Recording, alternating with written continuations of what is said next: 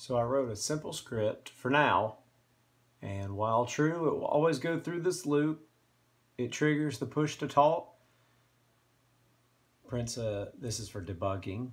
It will play a test wave, which is just some Morse code. And then after that is done, it turns off the push to talk. And for now, it will sleep 10 seconds.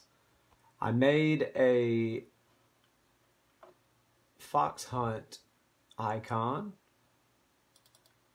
and when you double click it, it opens the program and it begins the process. Now, I've run into an error.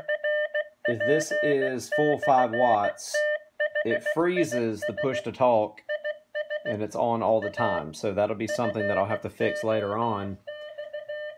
Some shielding may help.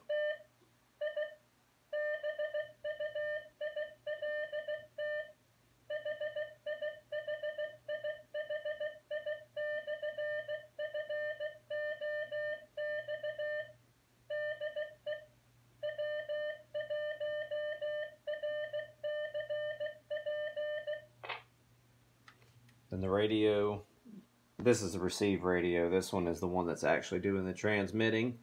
That's the one that'll be mounted in the Fox box. It rests for 10 seconds for now, but in a Fox hunt that would be a much longer. And it goes to transmit the same thing again. And so there is the Raspberry Pi. And I imagine that maybe not having all the keyboard and all these long wires connected might affect it. So I'm going to do some experiments there. And then here is the actual radio control board, which has a push to talk and a that goes to the radio. And push to talk and audio is what I meant to say. It's my call sign right there.